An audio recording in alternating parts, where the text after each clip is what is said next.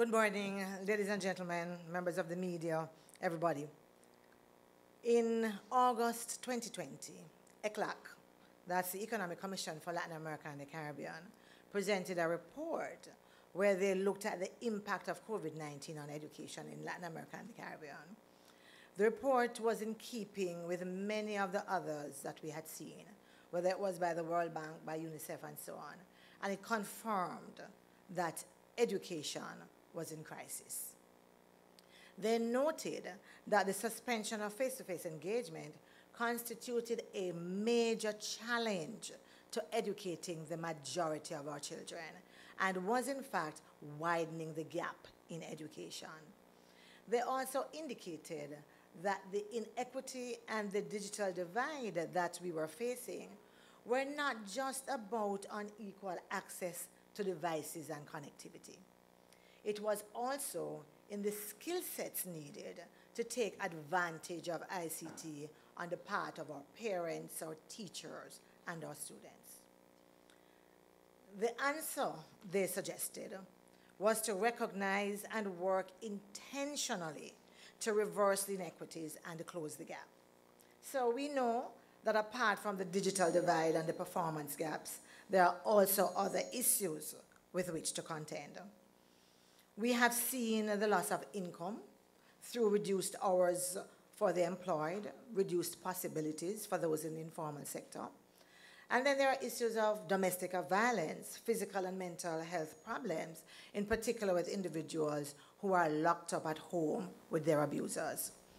With the increased tension in the family, teachers and caregivers are often moved to deal with the manifestations at school, even without all the necessary professional resources.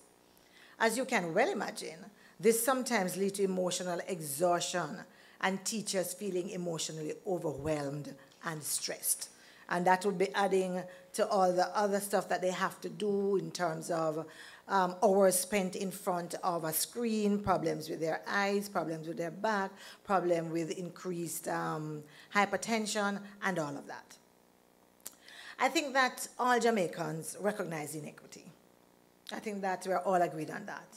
I think, therefore, that the question is how to intentionally work to reverse that gap and to make sure that all the decisions we make are geared towards that.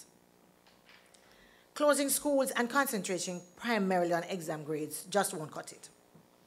Putting in place a plan to improve internet connectivity and broadband access, where phase 1 ends March next year, will not cut it. Starting 2021-2022 back to school without clear guidelines that allow for the opening of schools, given set variables, again, just will not cut it. And yes, the recent announcement re face-to-face opening for children 0 to 5 years is indeed welcomed. It is. As we say, better late than never. The decision to reopen infant schools and early childhood centers, I think, is a practical approach which provides early stimulation for children at that age and the necessary socialization for them. Face-to-face at this level, we have all seen, has the added benefit of providing reliable childcare options for working parents. You know, the guidelines that have been provided to govern the proposed reopening includes protocols such as mask wearing, proper ventilation, aimed at keeping our children safe while providing an opportunity for them to learn. My concern, however, is that institutions must also be given the requisite resources and the support to ensure that they are able to operate effectively. I did not see any reference to some important issues as well that need to be addressed in this transition. As it relates to students who have not had any interaction in particular with schooling online or otherwise since April 2020, and the major difficulty that they could face in readjusting to face-to-face interaction. Individuals who have been doing that will tell you that that is part of the major issue they face, especially for our younger kids. The leader of opposition, Mr. Mark Golding, at the annual conference held recently, reiterated our commitment to making sure that early childhood institutions and infant departments are able to build the necessary educational foundation for our children. All other sectors we know are built on this foundation, and therefore it has to be a solid one. You know, earlier I started the discussion of where we were with our infants and our preschoolers. And I did that deliberately because, in many ways, the arguments follow the same. The arguments are the same, really, for the opening up of education across the other sectors. The benefit of face-to-face would really be the same. The dangers and risks online are also the same. Of course, it would be even worse, especially as research has shown that girls tend to take on more household chores, cleaning, cooking, taking care of the home, buying food during lockdown, and when they're at home learning. They're also more exposed to sexual abuse as well as physical and emotional abuse. And then our boys are often moved to take on greater financial responsibilities for the family, for finding the money to buy food and taking care of their parents and their siblings. And they are also exposed to negative influences like gangs and other corner crews, and as we say, hanging with friend and company. We are also aware of the greater rate of attrition in our boys in transitioning from grade 9 all age schools to high schools. We have seen over the years that this has been an issue with which we have been contending, and we were able to improve the rate at which boys remained in school. And what COVID-19 and how we have handled it does is expose them to once again get back to that position. And therefore, we have to intentionally reverse that. With no vaccines for children under 12, and given all we know about the negative impact of online schooling, the question would be, how do we intentionally reverse the inequalities in the system? The opposition has previously made a position very clear about the importance of face-to-face for primary schools. And as we have indicated, some issues that need to be addressed, especially for primary schools, because we know that there is no vaccine available for them, and we understand the importance of bringing them back face-to-face.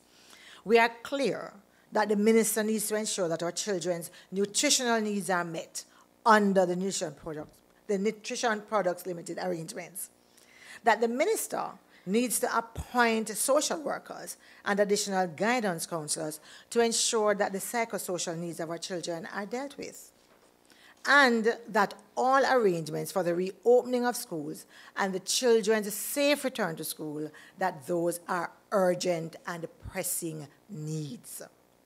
We had also made some concrete recommendations, which would have included a coordinated approach by the Ministry of Education, the Ministry of Transport, and the Ministry of Health in terms of a plan for transportation, which would minimize crowding and minimize also the exposure of our students using public transportation, because we already know that public transportation is considered a super spreader. So how do we do that? Maybe we need to go back to the conversation raised by the ministry almost 2 years ago about rural transportation, and then add to that the fact that we have so many primary schools in particular, and the private schools where children come from almost the same area or are transported to school. And so what we would need is just to fill the gap where that is concerned. I think it is also clear in the plans that the suggestions we had made, that the ministry should use the plans that were developed over a year ago in collaboration with school administrators, the Ministry of Education, and the Ministry of Health officials, that determine the maximum capacity for each classroom while observing physical distancing guidelines. We also suggested strict adherence to COVID protocols, such as mask wearing, hand washing, and sanitizing, as well as ensuring that parents and guardians are aware and satisfied with the arrangements. I think now more than ever, the lines of communication between our teachers, our parents, and our students are that more important. It's important so that they understand, our parents understand what is required of them and what's required of their children at school. It's required so that teachers and caregivers can also understand the concerns that our children are expressing at home, or even some of the conditions that they face that might be played out in the classroom. We also need parents and guardians to have the option of having students participate only online. You know, there are those who are going to need exemption, especially if they have underlying conditions. And the parents should agree to keep children at home if they feel sick or are showing suspected symptoms of COVID. And we know throughout the years that this has been a problem of many parents sending children to school even when they are ill. And so that's going to be important in terms of the collaboration that is required. We had also suggested that schools could look at allowing groups of students to come on the school compound during specified hours to facilitate those who need internet access to complete their work. These arrangements, we know, would have to be carefully managed by schools. Let's look at the students over 12 years old. We start with what has happened in the attempt to get as many students as possible vaccinated. And persons will be very clear that the opposition has been very clear, very vocal in terms of our encouragement of individuals to take the vaccine, because we see the vaccine as a first line of defense. But let's look at what happened. The bungling, the missteps, the mismanagement by the government has had a negative impact on our children. It has caused stress, with so many of them not being able to receive their second doses. I've heard parents tell me of children crying about will they be able to go to school because they haven't been able to get their second shot. At this point, we think that the government needs to do the right thing, and that is to begin discussing the phased resumption for high schools as well. In all of this discussion and pronouncements, there are also some concerns that we haven't heard much said about. We haven't heard, as I said, the plans about the school bus system. We haven't also heard about what the ministry could do or is doing in terms of collaborating with transport providers to assist in this area. We are also calling on the government to engage our principals and our school leaders to share, for example, the monthly public health stats. These stats on community transmission, this is shared every single month with the municipal corporation. There is absolutely no reason why they cannot be shared with principals and school leaders, especially for those who have students who come from a particular concentrated area or community. And I believe that that would give them a better understanding of some of the risks that their children would face. Since the Caribbean Maritime University scandal, we have noted several reports that suggest, to say it kindly, mishandling of funds, cronyism in terms of awards of contracts, questions around value for money, and just a general sense of mismanagement and downright thieving. And at several of the institutions under the Ministry of Education. It's as if nobody's in charge, as if no one is minding the store. The opposition is very, very concerned about what this means, because we are talking about taxpayers' money going to the pockets of connected individuals, of persons who are appointed to make decisions in the interest of our children and are clearly far more interested in lining their own pockets. The Nutrition Products Limited saga, for example, is particularly disturbing because when we look at the needs of so many of our children for a nutritious meal, when we look at the data coming out about malnutrition, about obesity and what's happening in our families, when we look at the issues around device payments to teachers or summer school teachers, who some of them are still not paid, when we look at the kind of devices that our teachers are using that are not appropriate to help them to really deliver classes, it's disturbing. Because on the one hand, money is not there to do all these things, but on the other hand, people are just raping the public purse and putting money in their pockets or in the pockets of their friends. This is just totally unacceptable. How can someone that the minister has appointed insist that they are not answering for how they have spent $124 million of taxpayers' money? You thought that answering it would have been 1, 2, 3, but no. It is as if there is no one to account for. You know, in all of this, we heard that the acting permanent secretary has been sent on leave. But is this where it ends? Is FID the appropriate institution to undertake this investigation? We remember in the CMU saga that there was an argument raised, and by a senior member of the judiciary at that, suggesting that the government, that this was not the appropriate institution. And so the opposition is calling on the government to get the proper advice as to where this matter should be sent to avoid it being thrown out on any technicality.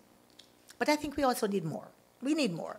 What of Mr. Cornwall, the president of the JCTE and the owner-operator of Western Hospitality Institute? And these, we would remember, are institutes that have been embroiled in the connectedness, in how contracts have been awarded for the CAP programs, in terms of questions around the performance audit and so on. And more recently, there is the argument again about NCT vet in the news. Can you imagine that thousands of young people had their hopes up? Here was a chance for them to get a skill, to be able to participate in the economy, to earn a living, moving up, stepping up into life.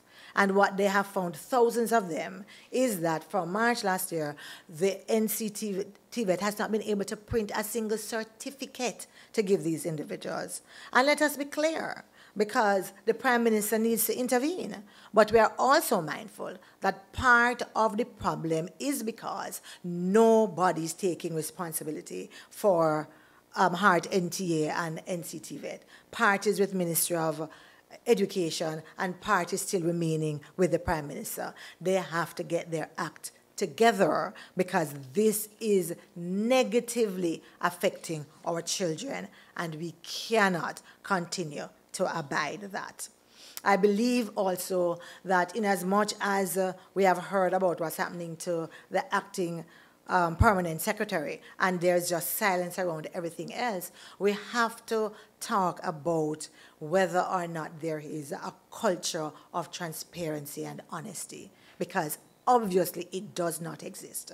Transparency and honesty is not about sending someone on leave that the rest of Jamaica is talking about. It is about looking at your operations and holding individuals accountable that need to be held accountable, even if the public does not yet know about it. In fact, we should, because it's about taxpayers' money, and you should be talking with the public, and you should be making sure that these are items that are in the public domain.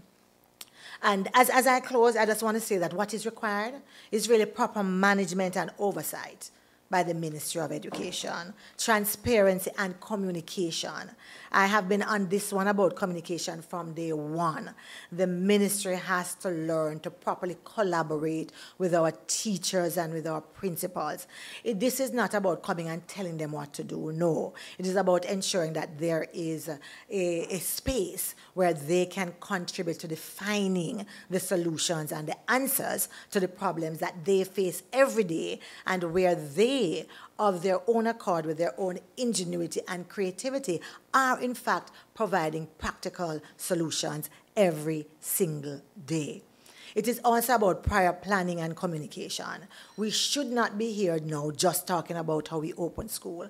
That should have been done in the summer. By the time September came around, there should have been clear guidelines. Even if it is that we were not ready to open, we would know when would we need to open, what are those things in terms of positivity and so on that would allow us to open. So I leave it there as I turn over to other members of the team. And coming now is Mrs. Elaine Foster Allen, that everyone knows as a renowned educator in Jamaica, former permanent secretary in the Ministry of Education, former principal of the Shortwood Teachers College.